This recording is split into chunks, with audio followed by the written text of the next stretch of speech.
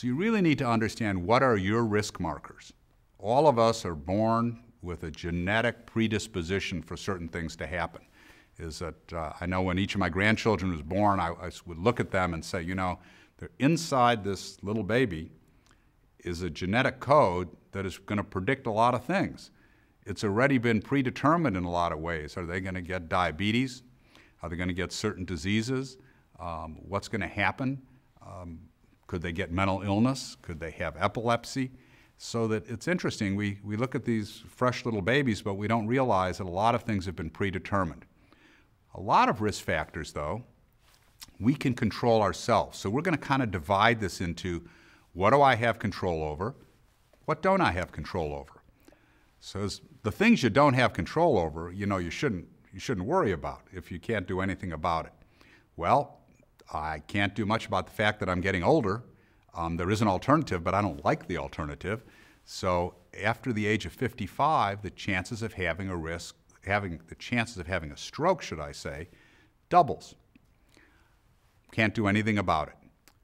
Men are more likely to have stroke than women, although over time, women are joining our club because women are doing many of the same things that we do, joining the workforce, the stresses, you know, smoking in equal numbers, so that we see that this gap between men and women for many diseases is narrowing, although still about 20% more for men to have a stroke.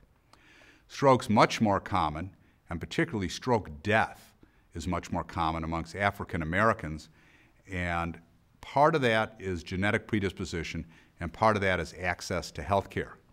I live in San Antonio, Texas, and we have a large Hispanic population where stroke is much more common, and particularly diabetes.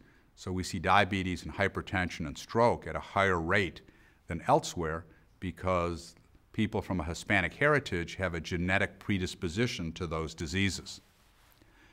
We're going to focus on then, what can we do something about? What can we do to prevent or keep from having a stroke? There's something called the metabolic syndrome. It's just not good for you. And you just need 3 of these, and it puts you at a much higher risk for vascular disease, meaning heart disease or stroke. Abdominal obesity. Carrying a big belly or big weight is associated with significant risk for heart disease and stroke.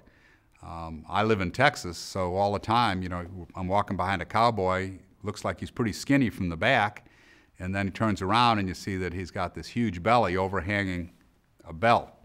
I have some friends that I'll ask, what's your waist size? And they'll tell me 34, and I'll say, you know, say, in your dreams, because that's hanging way down low with the belly hanging over it. So abdominal obesity is a bad marker and a bad risk factor and part of the metabolic syndrome.